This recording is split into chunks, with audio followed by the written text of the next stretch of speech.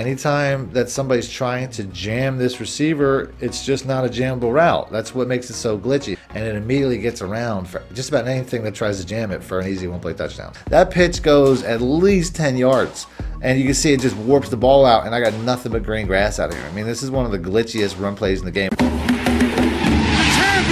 For the cheapest, fastest, most reliable MUT coins in the market, check out my coin sponsors at aoeah.com and use discount code MONEY for 3% off. Link in the description below.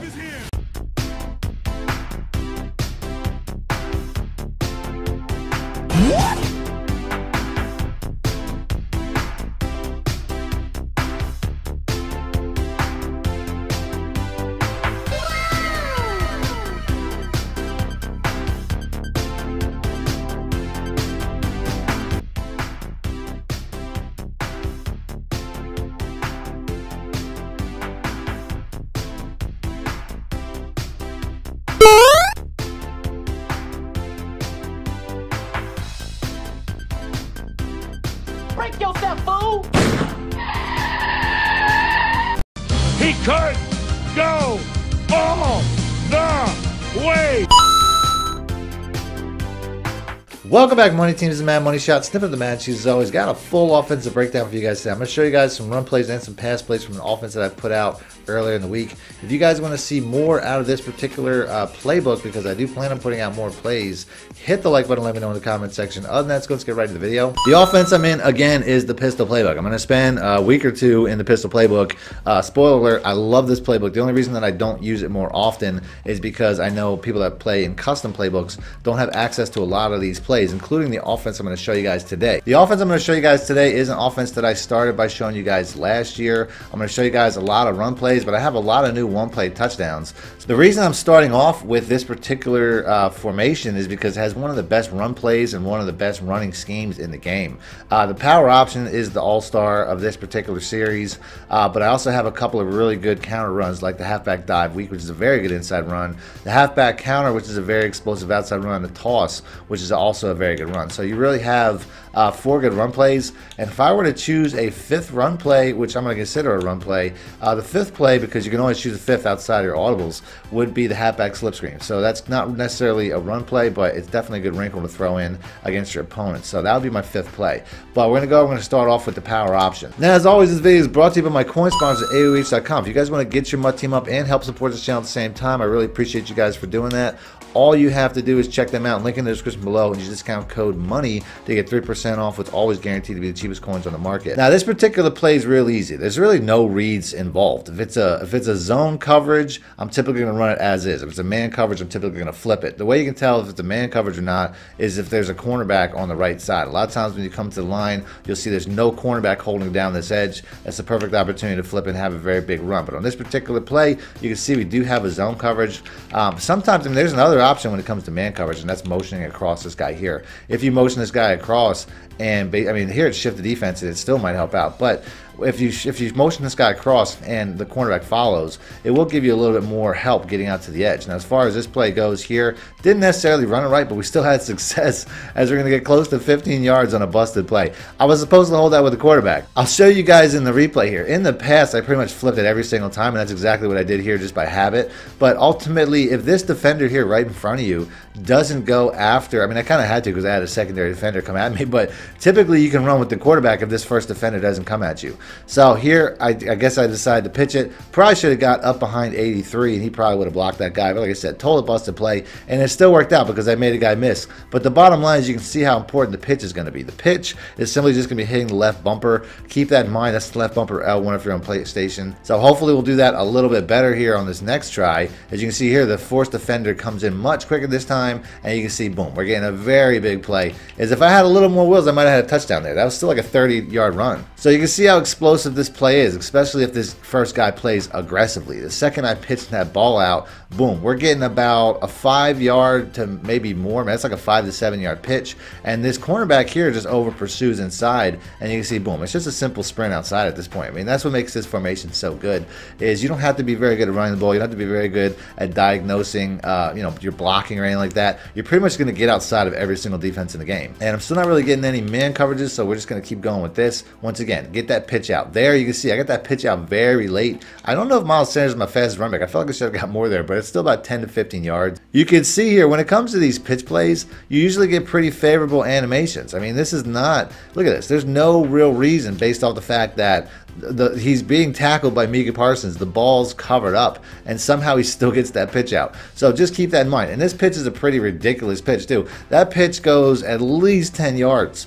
And you can see it just warps the ball out, and I got nothing but green grass out here. I mean, this is one of the glitchiest run plays in the game. So here we finally get that man coverage opportunity. Like I said, this here, I'm going to flip it with the right stick, not the whole thing. And you can see once again, boom, there's nobody out here holding this edge. And now we have nothing but a huge run lane in the opposite direction. We almost get about 45 yards on that run. That's why this is such a broken play. So you can see how explosive that is. You can see how dynamic that play is. I don't think I have to go over that anymore. And this is the perfect opportunity to switch over to the halfback dive weak. This is a very good inside run based off of the fact that, I mean, I can really go with any number of these runs. This is a good look also for the counter. It's not necessarily the best look for the toss, but the counter or the dive should have a lot of success with this particular look. I'll go with the counter because we're going for explosive plays here. I would probably go with the dive in game, but let's try to get something a little more explosive here. Anytime you have a spread alignment like we have here, where essentially the down linemen are all pretty spread out, either one of these plays should have success. Now this here, you can see the counter, there's just nothing but traffic for that defensive end coming in. He just got totally bowled off of that. You can see this defensive end here, he plays aggressive after the first contact. He's got two guys to go through, and there's just nothing there. Once he gets through these first two guys, I mean, look how much space I have. I just have a huge lane, and there's nothing even, you know, close to me for about 10 yards. So here's another look. Based off the fact that I can tell it's a double safety blitz, we're just going to go with the inside halfback dive because I know that they're going to over pursue outside, and if I run a counter, they're gonna be in my face. So let's flip this, go the opposite way. If we can get past this first level, we should have a lot of success. And boom, like I said, you can see as long as you have spacing, as long as you have gaps, which you will have. Based off the fact that most people are going to be more concerned with this outside run, I've seen this so much when I come out in this formation. People see this weird alignment, like, oh, here comes that pitch play again. They're going to be spreading their defense. They're going to be trying to stop the outside run. Perfect opportunity just to take this inside. And that can be said for a lot of formations in this playbook. Like I said, hit the like button in the comment section if you want to see more really hard to stop run plays in this particular book. We're going to end this video, though, on the halfback slip screen.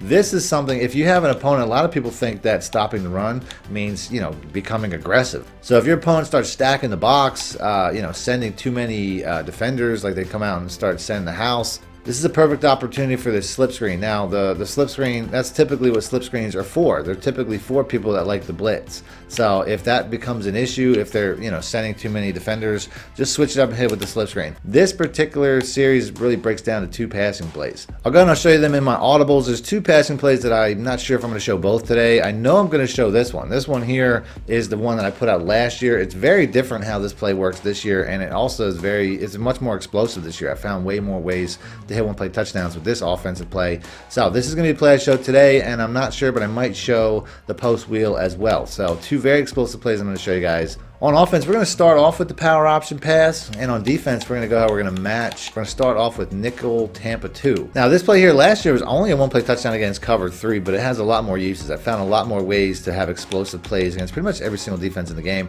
It's going to be a slightly different setup on every single play. On this play, I'm going to motion across Rager here. All I'm going to do is motion him across. I'm going to put the A route on a streak. This is going to be enough to get Rager open for a very big play. Now, I'm also going to block my running back because he really doesn't do much. So ultimately, this is it. You can give yourself a check down in a couple of other ways, but yeah, this is going to be a really big play. You have to run from a hash mark because this is a route that kind of goes to the sideline. I went ahead and swapped out Rager for Watkins because I don't know why anybody would play Jalen Rager at this point. Quez Watkins is way better, but this is pretty much going to be the exact same thing. Only now we got a little more speed. Hopefully he can get up the field a little bit quicker. And then you can see, I mean, this is something that I could probably have a one-play touchdown because I'm getting pretty close. I'm almost there, about 10 yards away. I'm going to do that one more time. Like I said, if you have a really fast tight end, I don't think I'm going to have success with that because I think Micah Parsons is roaming the middle there. I don't think he's going to get past, or at the very least, he'll have the catch-up speed to take that away. But you can see that the tight end does have an opportunity as well. And like I said, this might be a one-play touchdown if you're about 40 yards out, but clearly I'm not going to get that 50. Still a very explosive play, though. Let's go and let's move on and do cover 3. Cover 3 is very unique, so we'll go and pick that. Now, this is a play that I put out last year, and it still works. You can motion out this running back And this has a very weird reaction. The cornerback has a very strange reaction to what this running back's doing. All I'm going to do is put the A route here on a fade, and you're going to see how this swing route is going to basically pull that cornerback down, giving you an opportunity for a very big catch and run. Now, if I had an elite speed tight end, and I showed that last year, you could score one-play touchdowns with that. But ultimately, not everybody has an elite speed tight end. You can see how it didn't, work out for Goddard here. I'll do it one more time before I show you guys another secondary setup. And you can see, like I said, for whatever reason, the cornerback just kind of follows that running back underneath, and you get a very easy play against cover 3. Now, this play is going to work pretty much the exact same way this year, where I'm going to do the exact same thing, only this time I'm going to put the B route on a streak, and the X route's going to be the guy. Now, the biggest issue with this is going to be holding down the pocket, but you can see how this guy here gets over the top because the cornerback still bites underneath. It's going to be the exact same effect. When it comes to hitting a home run against cover 3, all you really have to do is get this cornerback to play down typically, and that's exactly what this route does. He plays down to a point where he doesn't even get past the 10-yard depth until the receiver who's going to beat him is about 5 yards behind him. So you can see from this view right here, they're about 15 to 20 yards apart. He's at the 40, he's at the 20. So they're 20 or so yards apart, which is going to be a gap that's going to be very difficult to close up by the time I get the ball in the air. Also has a lot of success against cover 4, so we got to back out, find one here in the dime formation. Against cover 4, you just have to put the A route and the B route on drags. That's really all you got to do, because you're trying to pull the safeties down, and that will do a good enough job with that. Then you just have to wait for this X route here to cross, and you can see how he can split those two safeties very easy for an easy one-play touchdown. This is a very timing-based throw, and you're going to need a pretty good speed receiver to get this done. But you can see the second he gets inside the free safety here, he's pretty much, at any point he gets past the strong safety, you can pretty much bullet and pass lead inside away from the free safety. As I'm probably already throwing, as you can look back there, I'm already winding up, because that's pretty much where the timer is going to take place. The second he gets inside of 18, he's already past the strong safety. Just bullet, pass lead inside and away, and you can see how you can have separation. But like I said, this is definitely something you want to practice in practice mode, because the timing is definitely key. You also want to drop back too much if you don't have a very strong quarterback, like I don't, as you can see right there. Like I said, it's a tight window, but it's a one-play touchdown. So we'll go and pick that again. The next defense we're just going to go back to our nickel packages here, and we're going to go to cover 4 match. This one here, you don't have to make any adjustments on this particular play, because the B route, you can see there's a lot of crisscrossing going on, and cover 4 matches don't really do a very good job with that. The safety looked like he had no idea who he was supposed to cover there. If we go to the replay and we watch this particular safety, I don't know what type of coverage this is, but it looks like he wants to cut that off. Then he basically goes to the deeper route, which also would be open. At that point, I don't know who's supposed to cover this guy, because the ball's already leaving his hand, but I guess he passed it off to the outside cornerback, and the outside cornerback didn't know. Like I said, very glitchy play. So like I said, the easiest way to run this against cover 4 is just do nothing. And then you can see the B route here just gets completely lost in translation. For a catch and run, you could score from just about anywhere on the field. And then last but not least, we have man coverages. Now this here I can run against just about anything, but we'll go and we'll pick random man coverage. So that's pretty much it for that play. Next up, we're going to go ahead though, we're going to switch over to the post wheel. So let's pick that. On the defensive side, we're going to continue with cover 2. There's another play. You don't really have to make any adjustments against cover 2, but you really can. You can motion this guy out. I've done that already on some plays, so it shouldn't draw your opponent's attention too much. And then you can put the A route on the streak. If you put the A route and the Y route on the streak, the RB route and the B route will both have success, but you'll have limited resources when it comes to blocking.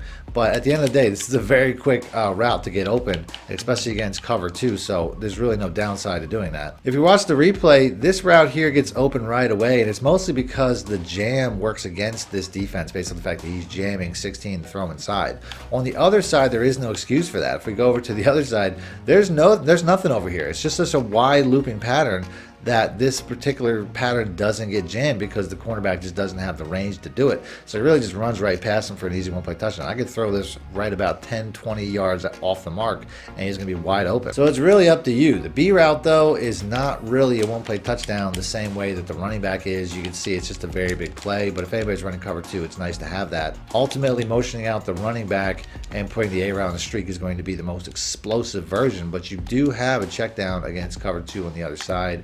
And then, like I said, you don't really have to do much. He just runs right past the defense here for the most part. So let's go and let's pick that play again. Now we're going to go with cover 3. Against cover 3, you're going to need a fast receiver once again, but all you're going to do is put the B route here on a fade, and then put the A route. You're just going to flip the A route. Put them on a 10-yard out route instead of a 10-yard in route. You can block your running back. You don't really need that. And now we're looking for that X route. The X route there is going to get open based off the fact that there's just a good amount of separation between the cornerback and the safety based off of the 10-yard out route. There's nothing else on that side of the field. Now there, I actually threw the ball a little bit early, but if you watch how this cornerback reacts to this 10-yard out route based on the fact that there's nothing else out here, he just commits to it a little bit too much. And you can see I'm not even to the wide side of the field, but there's a ton of space there as he still doesn't really pick until the ball's in the air. And then you can see I'm pretty much just getting past his defense. You can also have a lot of success with the original setup by motioning this guy out and just putting the A route here on a fade. That will essentially get the A route. If you have a really fast tight end, you might be able to get a nice catch and run, but the A route will get open up a very wide seam if you decide to run it that way.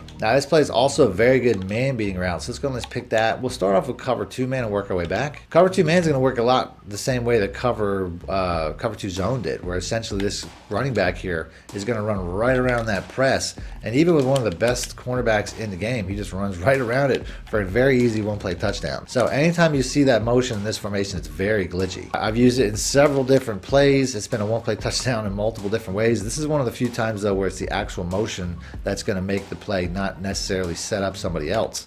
So here we go one more time. Like I said, that route, it just takes too dramatic of a wide turning angle, and it's just not something that, I mean, as long as you have a 90 speed or more running back running it, you should have a one-play touchdown. Same principles apply. Anytime that somebody's trying to jam this receiver, it's just not a jammable route. That's what makes it so glitchy, is the fact that it can't be jammed, and it immediately gets around for just about anything that tries to jam it for an easy one-play touchdown. So we'll pick that one more time. We'll go ahead and we'll switch over to cover 1 man. When it comes to cover 1 man though, you're going to have pretty much the same route that gets open against cover 3. So put the B route here on a streak, block your running back.